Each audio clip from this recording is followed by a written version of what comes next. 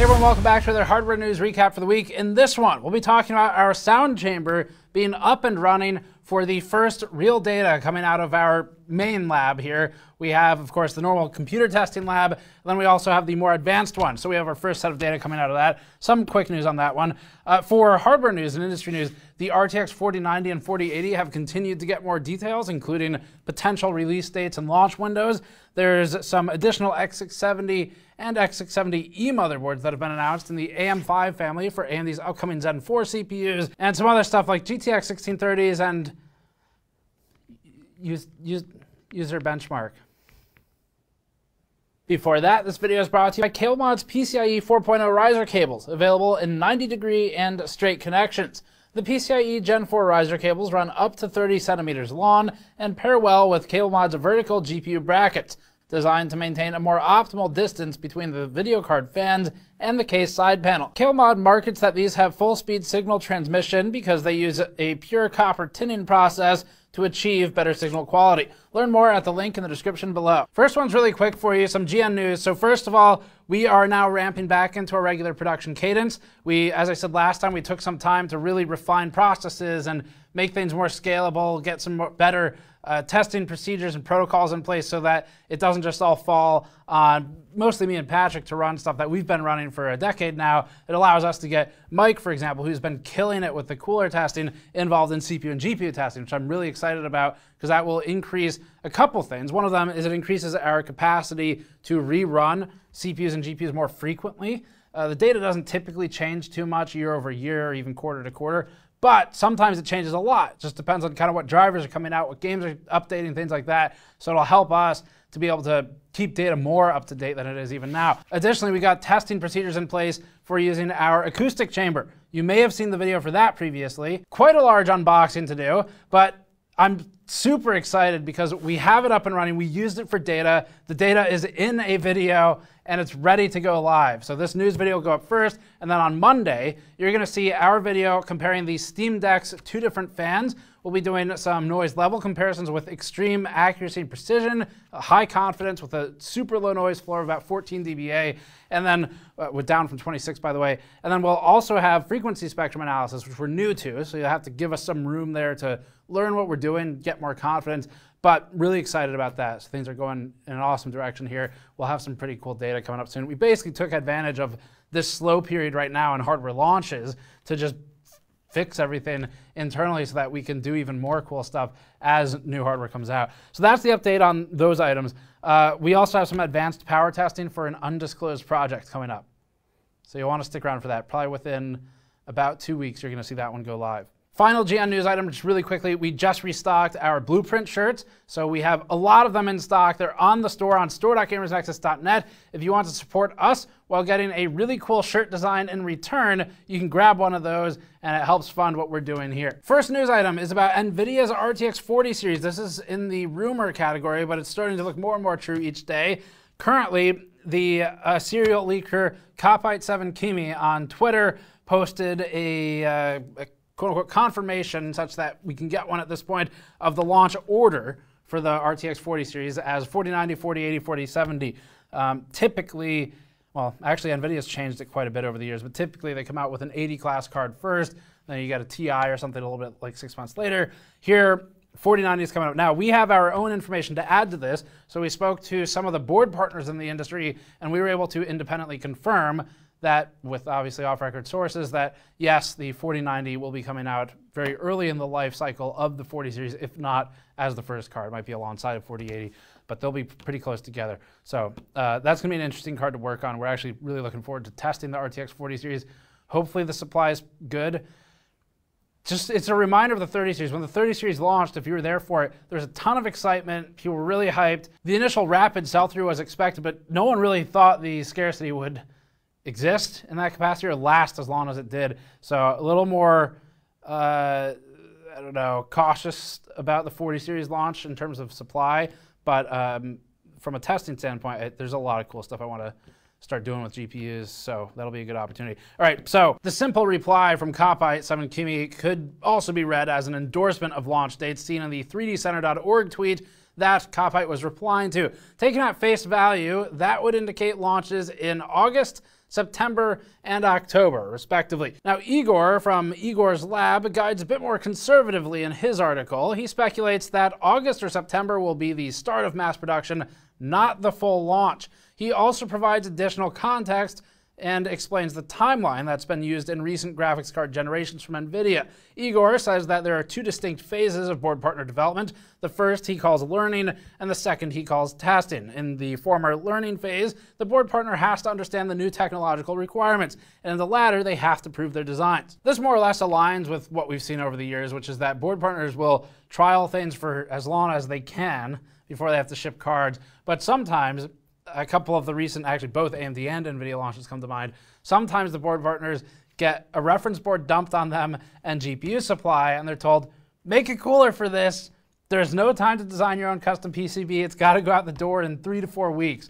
So it just depends on what the launch is like. Now, interestingly, Igor's sources in his article claim AD102 PCBs are currently in testing and are pin compatible with the 3090 Ti series cards. That would be GA102 GPUs. This aligns with the rumor that we saw previously, which was that the 3090 Ti was functionally a test vehicle for the upcoming 40 series cards. We've actually shown some socketable GPU enclosures in the past, like at MSI's factory, where they could use something like this, like a 3090 Ti test vehicle to test 40 series cards, for example, to get a better idea of the power requirements, the power behavior, the clock behavior, things like that, so they can design their VBIOSes appropriately. So basic power and thermal testing is underway using GA102 packages and a 600-watt VBIOS applied according to Igor's commentary in his article.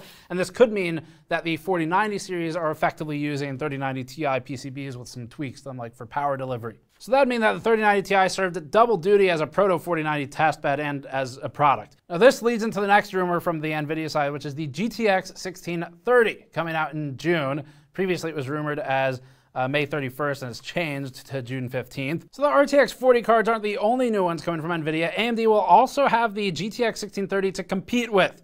And by compete, we mean not that, because it's not particularly high-end. In a leak posted by Video Cards, they claim a new partner embargo has gone out with a date of June 15th for general availability, but there's no media embargo mentioned. Just for reference, so the Video Cards table they show, we've seen this in previous launches. It looks legitimate to us. It looks like how NVIDIA formats these things.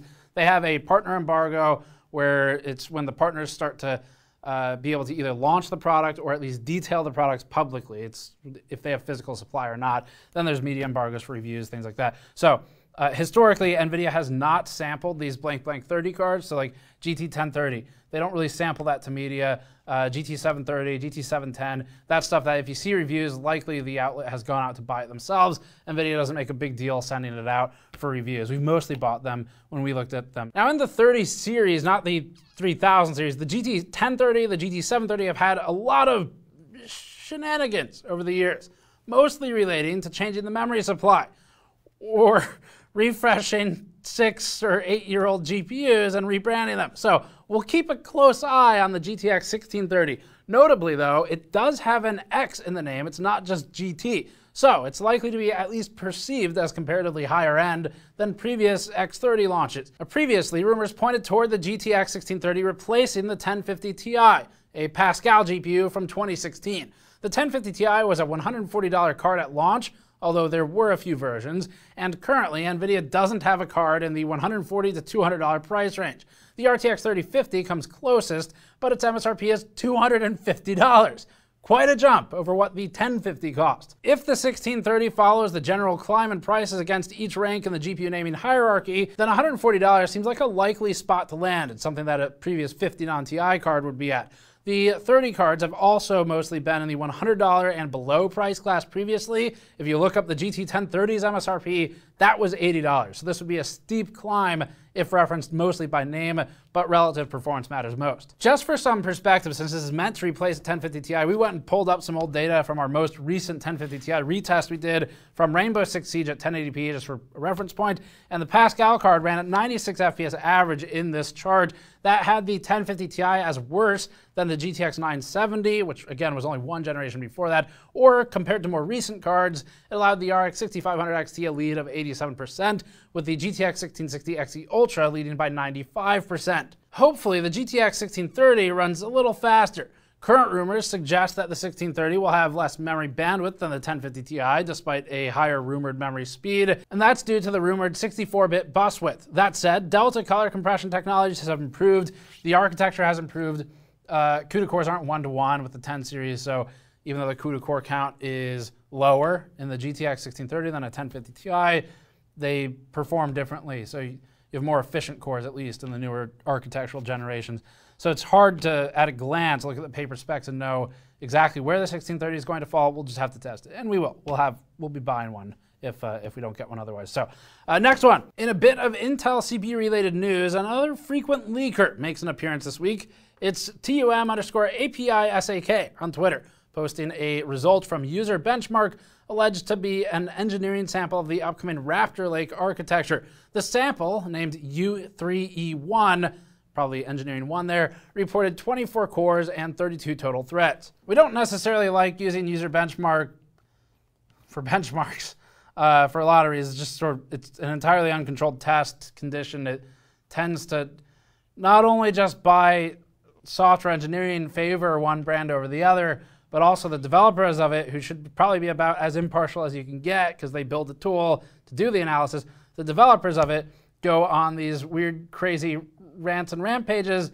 about Gamers Nexus and Hardware Unboxed. So anyway, we don't typically reference user benchmark, but for this one, we can gain at least an extremely high level indicator of what the performance of the sample might be compared to other things in user benchmark for Intel. So versus the 12900K user benchmark results, the leaked sample posted 6% faster single core numbers, for whatever that's worth, and we trudged through the overly Intel biased landmines laid by user benchmark to check a Threadripper 3960X CPU as well, which also has 24 cores. We saw that user benchmark claims the new Intel CPU is 51% better in average score, and upon looking at how that score is built, we saw that being 30 months newer is, quote, hugely more recent, and therefore worth 100% more points in this category. Now, clearly this shows that we can trust the user benchmark rankings, and it gives a lot of insight to where the CPU will fall. The reason we can trust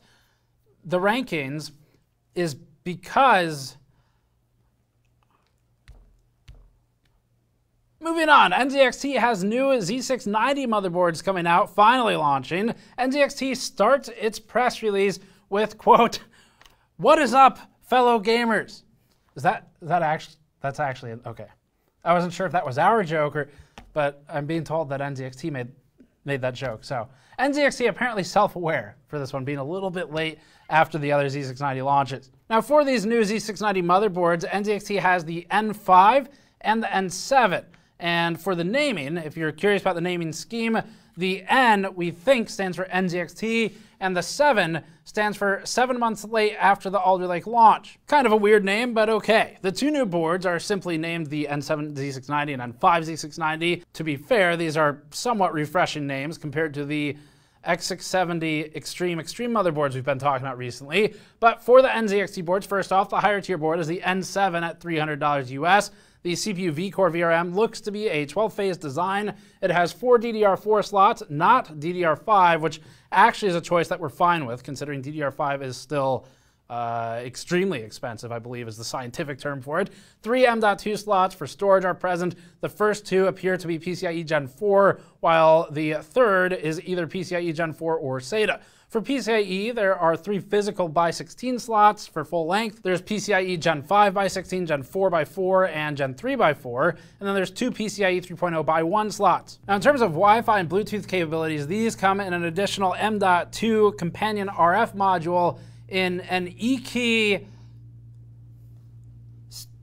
SiCet.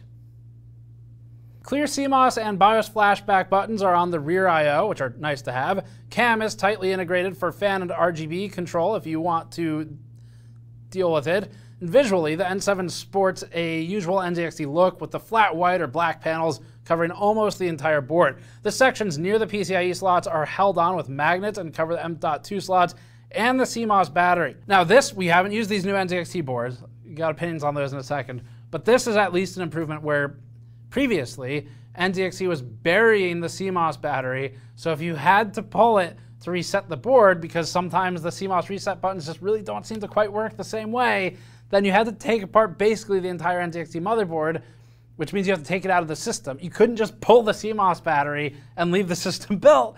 You had to go take everything out and then remove the cover, which was entirely cosmetic, to get the battery. So NZXT, thank you for adding magnets. We still don't know how that technology works. We've been trying to figure it out for years, but they at least make it easier to take the CMOS batteries out. Now, as for general opinions here, so we for years had NZXT motherboards in some of our production systems, in 2 of them. We built 2 identical systems with the same motherboards, the same CPU 8086Ks, and the same RAM, basically the same everything. And they had very distinct behaviors, despite being mostly the same. All of the behavioral problems we had with those systems stemmed from the NZXT BIOS. We're not sure if it's better on these. Hopefully it is. One would assume it's improved with time, but we just want to caution here that those boards, after dealing with them for a year or 2 on our production systems, we would never deal with them again unless they've seriously improved. So, and it was all BIOS related for those. As far as those NZXT boards go, we're a little bit concerned about the chipset thermals without having it though, and probably we won't test it. It's hard to know exactly if they're a problem. The heatsink appears to be pretty small. You can see it a little bit in the renders, and it's entirely covered by a cosmetic cover with no physical attachment or really dissipation capability to that chipset heatsink. So without any discernible contact, it's just sort of covering up and trapping the heat more than anything. Now the lower tier N5 board will be $240, still kind of expensive.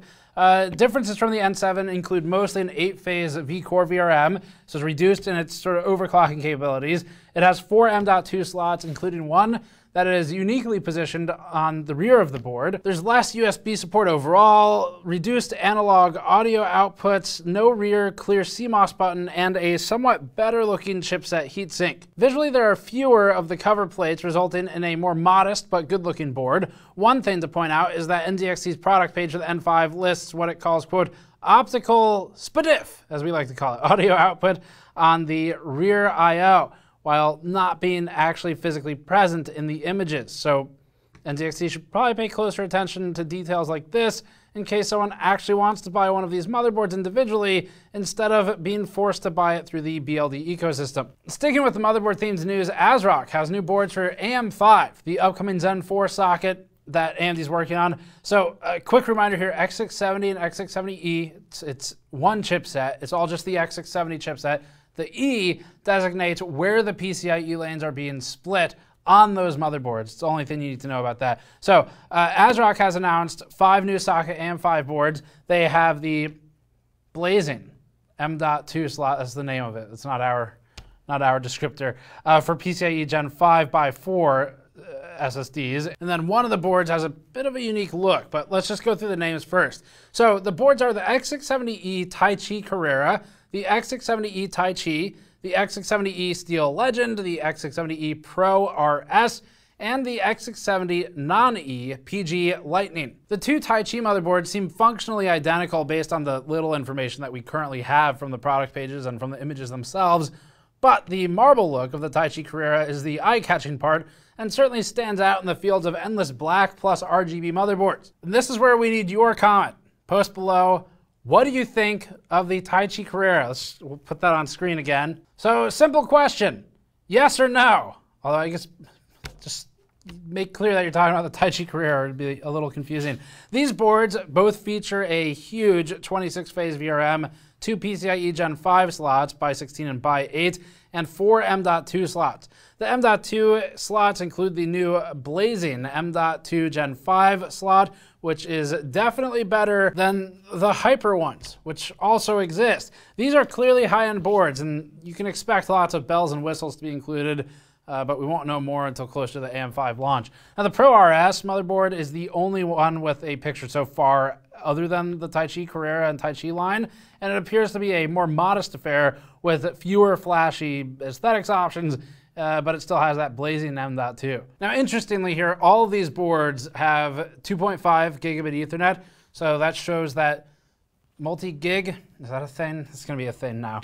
Multi-gig is continuing to catch on as a stopgap between 1 gigabit and 10 gigabit Ethernet. This next one's actually really cool. It's not something we're going to test most likely or use. Maybe, we'll see. But super cool anyway. So this is a tiny passive power supply from the company HDPLex. We have no experience with HDPLex, but this one, it's an extreme small form factor product. It was too interesting to pass up reporting on because it's a 250 watt passively cooled power supply at 94% efficiency. HDPLex has had other more powerful but still tiny ATX power supplies in the past by way of doing the AC to DC conversion in a separate brick unit, similar to how it's done in laptops. So HDPLex boasts that they have the world's smallest ATX power supply by using gallium nitride or GaN FETs, an LLC plus PFC structure, and a unibody flat transformer. Gallium nitride FETs were first seen in ATX power supplies, at least first seen by us, in Corsair's comparatively gigantic AX1600i. The 250 watts admittedly doesn't get you very far in today's landscape of power-hungry silicon, so it's possible to link two of them together for a combined 500 watts of power. HDPLex suggests using one to power the motherboard and the CPU, while the other one powers the GPU. This might not sound like a lot, but the power density alone and the brickless nature opens up a lot of opportunities for the small form factor enthusiasts. This palm-sized power supply will cost $145 US, and it's expected to be available this month. No guarantees that we'll test this one. We just wanted to highlight it because it's interesting. So maybe, but it at least looks cool. Next one, Thermal Grizzly's LGA 1700 contact frame. You may have heard of this one. This is another overclocking oriented product from Thermal Grizzly, and it's designed by, of course, extreme overclocker Der Bauer. The LGA 1700 CPU contact frame claims to address issues brought on by the LGA 1700 loading mechanism in conjunction with the elongated package Intel provided for Alder Lake. Thermal Grizzly explains it pretty well here. Quote, the standard ILM has contact points that are in the middle of the elongated CPU. The surface of the integrated heat spreader, or IHS, curves concavely due to the resulting uneven contact pressure of the processor and the socket. As a result, the base plate of the CPU cooler rests primarily on the edges of the IHS so that the thermal hotspot in the center of the CPU is not optimally covered. Thermal Grizzly continues and says, quote, the Intel 12th Gen CPU contact frame has a special inner contour to shift the contact pressure from the center of the CPU to the edges during assembly. This avoids the concave curvature of the IHS, they say, and this means that the CPU cooler rests better on the processor and a larger contact surface is created to dissipate the waste heat of the CPU. Der Bauer has a video where he shows the installation for the contact frame as well as the process for lapping the CPU for optimal flatness, if you want to go that far. Shipping has begun to retailers, so they'll be available soon, if not already. We're expecting to get some of these in. I just got a notice from FedEx saying it's time to pay customs fees, and it was a shipment from Germany, so I'm thinking that's probably it. We're hoping to review it. I'm not sure if we'll do a standalone video or just something on GN Extras or on news. Depends how much depth we provide to it, but should be fairly straightforward using our test processes to benchmark. So if we can get to it, we'll have some thermal data for you. So for the last story, Patrick and I are actually kind of excited about this aspect of the industry right now, which is handheld gaming PCs. Just because the Steam Deck was really fun to work on. Now, whether or not it's worth buying, that kind of depends on how you play games. Personally speaking, strictly and subjectively, I probably wouldn't use a Steam Deck type device too frequently. Maybe when I'm flying, but I tend to just work instead when I'm doing that. So, but we do really like them from a technological standpoint for testing. They open up interesting possibilities, and the reason it's particularly interesting here is because of how much competition the Steam Deck has brought to this market. So things like the Aya Neo and GPD Win series devices have existed a long time.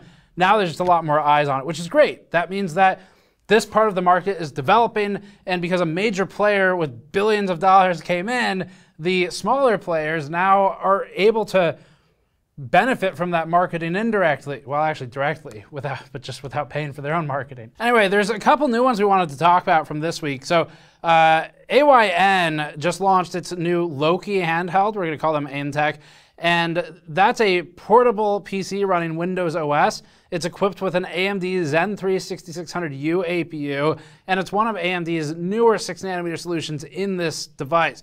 This is accompanied by an M.2 SSD. It's got USB 4.0, Wi-Fi 6E, it's got Bluetooth. It's actually fairly robust in the I/O department for a small handheld. It also has a set of colorful chassis options, including just simple white and black for the plastic coloring, and they've got custom vinyl stickers offering yellow, Game Boy Purple, NES or SNES style coloring, and other options as well. We actually kind of like how the chassis looks though. Face buttons are standard. There's a D-pad on the left. There are 2 analog joysticks present. No dual touch pads to be seen like you see on the Steam Deck. AIM notes that the OS support for Ubuntu and Windows 10 is present, and it highlights that game streaming is an option when internal hardware proves insufficient. So for the Loki, which is their new one, that has an X-axis linear motor for rumble support, clearly taking a page from early Steam Deck criticism to offer an alternative, if not an improvement. And this is one we'd actually really like to review. So if you're from AYN Tech, you see this, reach out and let me know 2 things. 1, am I supposed to pronounce AYN or spell it? And then 2, let's talk about the device. We'll buy one if we don't get a review sample, but we have some questions about it. All right, Aya Neo, whose products we have reviewed in the past, also has some new stuff coming out. So you might remember Aya Neo for its strange and bizarre connection with a brand called Whizman. Famous for things like the Mario Jane handheld. It's weird. You should watch the video. But they have some new stuff too. Notably, there's a new Aya Neo 2 Geek and Aya Neo Air Plus. The Aya Neo Air Plus has an AMD Mendocino APU, which was just announced recently. The Aya Neo showed all of this in a 6-hour-long live stream entirely in Chinese. Fortunately, we were able to parse through it and get some information out of this for you. So the Aya Neo 2 Geek will be running Ryzen 7 6800U parts and RDNA 2 GPUs. The pricing will land at $800 USD maximally, and the Aya Neo Air Plus will be $290, making it one of the cheaper handhelds right now. Of course, it will also be less capable.